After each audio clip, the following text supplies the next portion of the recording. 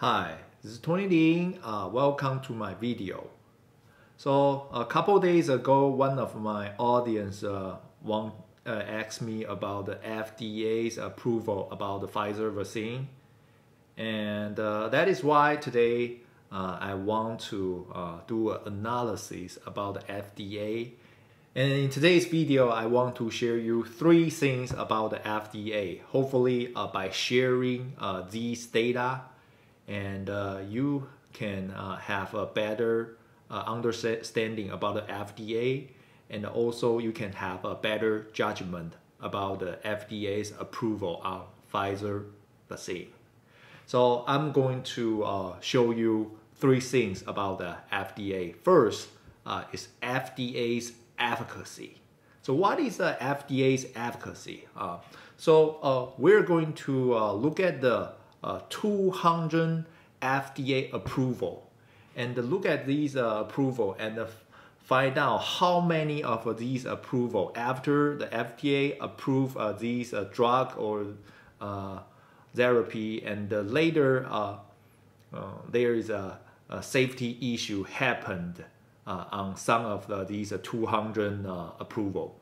We're going to find a study for you so that you can see exactly the percentage of these FDA's efficacy.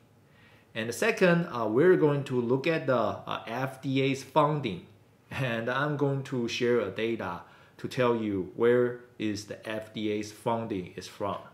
And third, I'm going to share who are the people actually doing their work in the FDA, and are they trustworthy people, and what is their background. So without further ado, let us start from FDA's efficacy. So for FDA's efficacy, I found a study. This is from JAMAnetwork.com. This is not a conspiracy website. And if you look Google JAMA Network, what is the JAMA Network open? JAMA Network is monthly open access medical journal published by the American Medical Association, covering all aspects of biomedical science.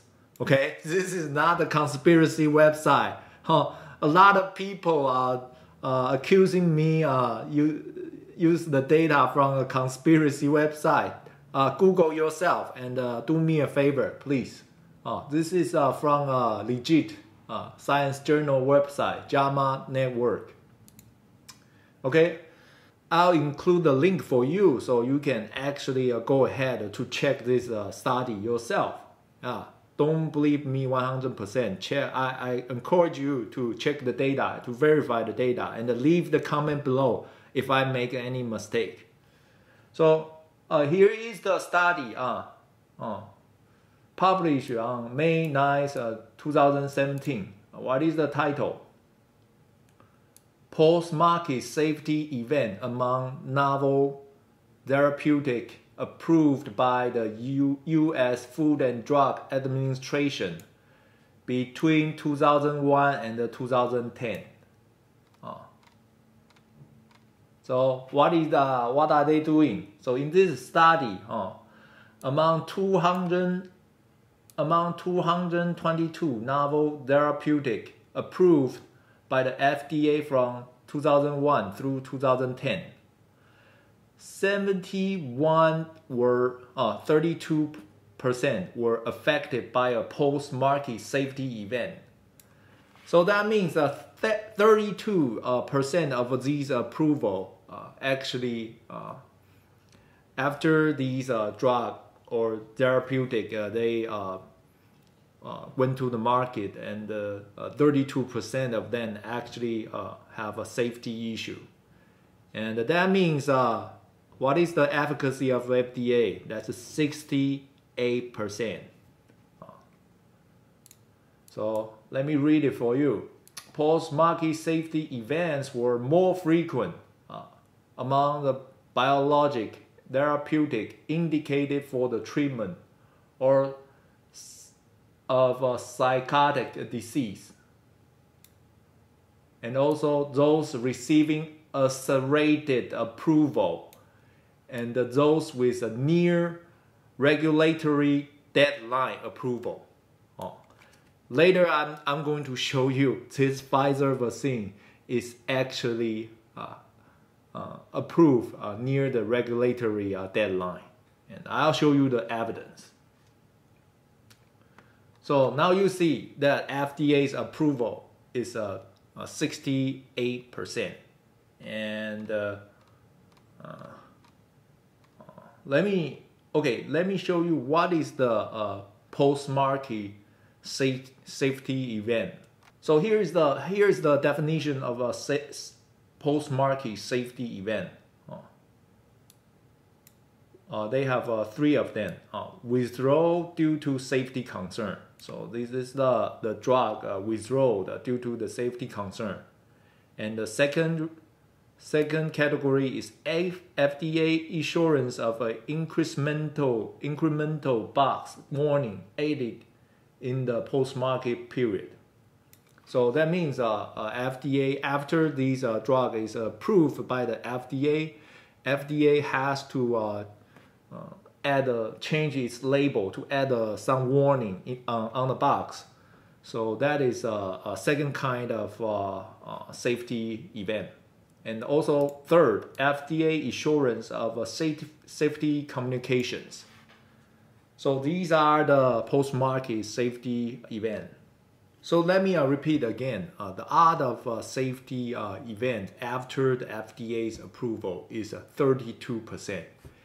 And here it also says post-market safety events were more frequent within those receiving accelerated approval and those with near regulatory deadline approval.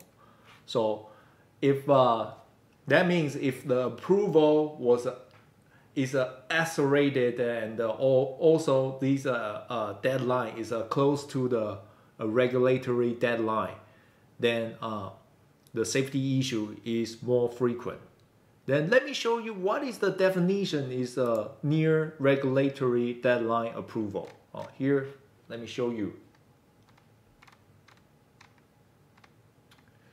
So here it says one analysis of novel therapeutic approved by the FDA between 1993 and 2004 found that therapeutic approved in the 60 days prior to the statutory decision deadline.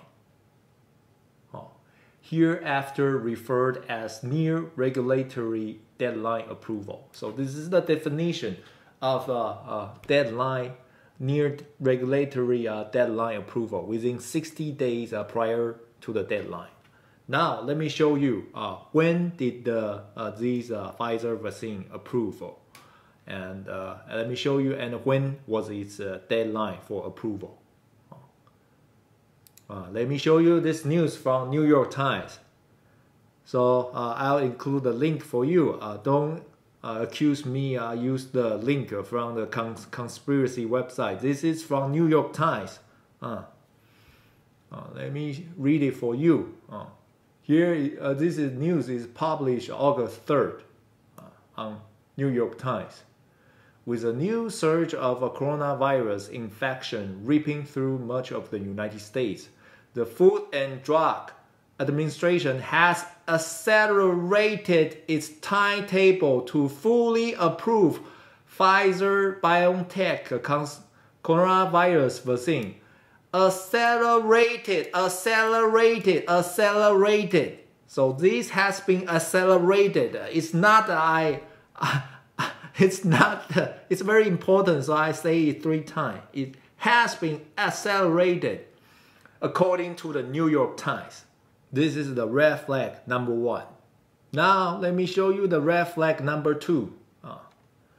President Biden said last week he expected a fully approved vaccine in early fall, but the FDA's unofficial deadline is Labor Day or sooner, according to the multiple people familiar with the plan.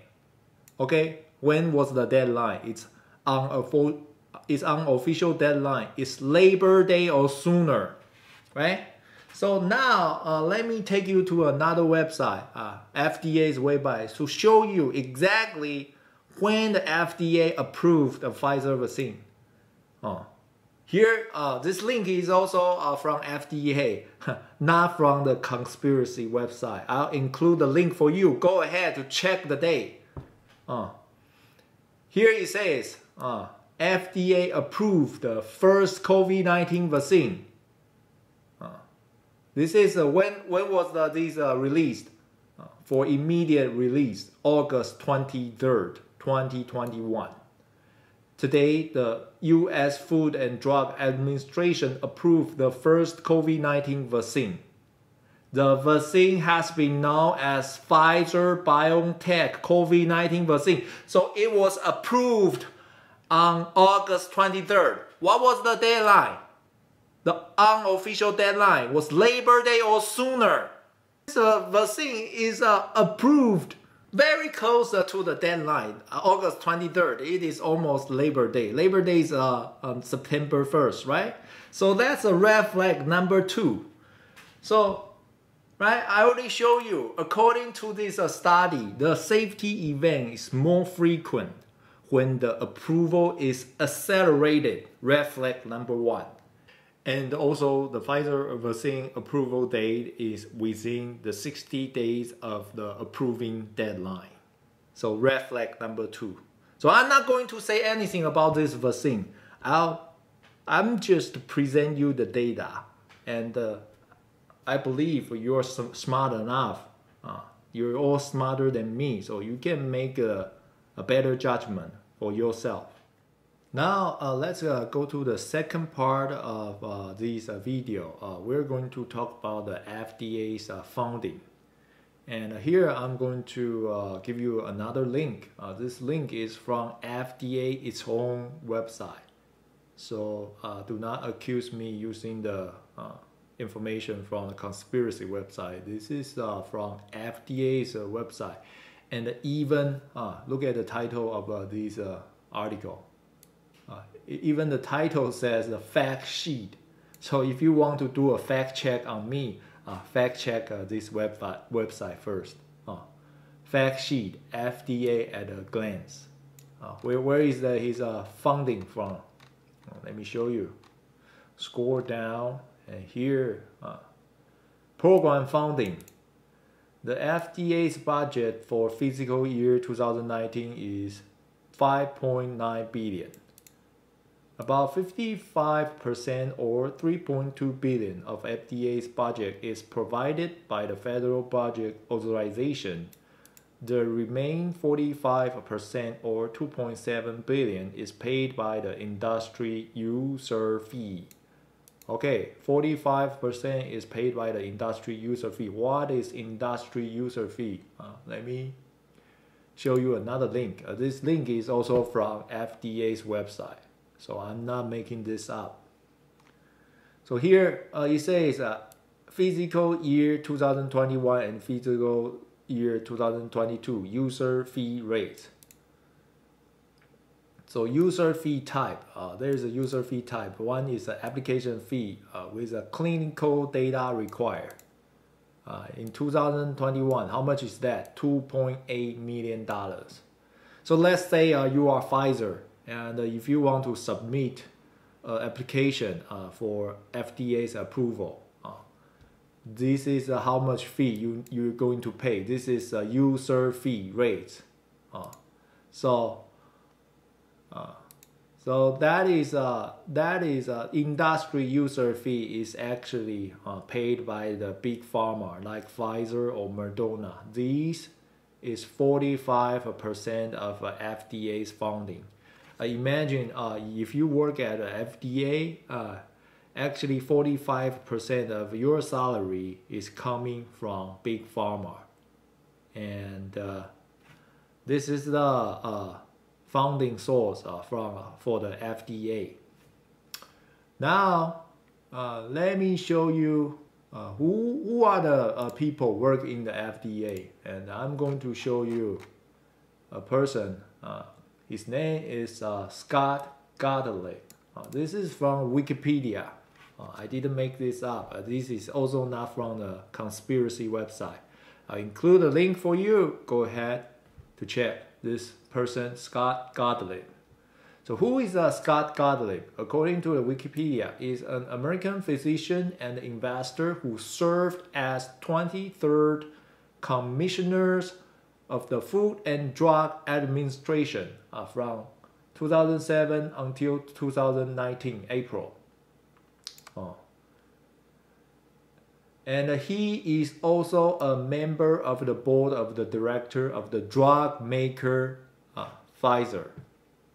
So I didn't make this up. He is the FDA's commissioner, and also he is the board of the directors of the Pfizer. And let me show you a little bit more about the detail of his career. So actually, before he was the FDA's commissioner, and before he was the board member of the Pfizer, he actually from the 2003 to 2007, Gottlieb worked for the U.S. Food and Drug Administration from 2002 to 2003 and 2005 to 2007. He first served as the senior advisor of the FDA commissioner. So he worked in the FDA long time ago. And even before he became the 23rd FDA commissioner, where did he work? Let me show you. In 2016, Gottlieb testified before committee of the United States House of Representatives. And at the time, he was the independent director at Talioro Pharmaceuticals. Obviously, like, okay, 2002 to 2007, he was working at the FDA. Then 2016, he working for the big pharmaceutical. And in 2017, he became the commissioner of the FDA. And 2019, after he quit the FDA commissioner, he became the Pfizer board member. It's like, okay, let me show you. If this is the FDA and this is the pharmaceutical company, and there is a revolving door between these two. And one time he suddenly worked in the FDA, and then another time through this door he worked at the pharmaceutical company, and then he back at work at the FDA, and then he back at a pharmaceutical company. I didn't make this up. I mean, look at his Wikipedia, right? I'm not going to go through all the detail. I include a link for you. And I'm just a stupid person. I didn't see any conflict of interest between the FDA and the pharmaceutical companies. So hopefully you're smarter than me. You can see better than me. So that's my introduction about the FDA. I show you the FDA's approval efficacy, and I also show you FDA's funding, and I also show you who are the people work in the FDA. Are they trustworthy? So hopefully you have a little bit better understanding about the FDA, and you can have a better judgment about the FDA's approval about the Pfizer vaccine.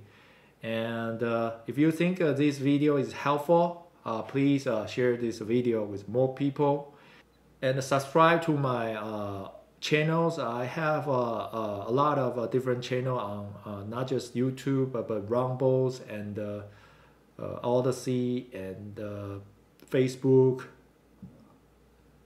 and also locals.com and Telegram. Subscribe to whatever channel you like to use, and have an amazing day. I'll see you soon on these channels. Bye.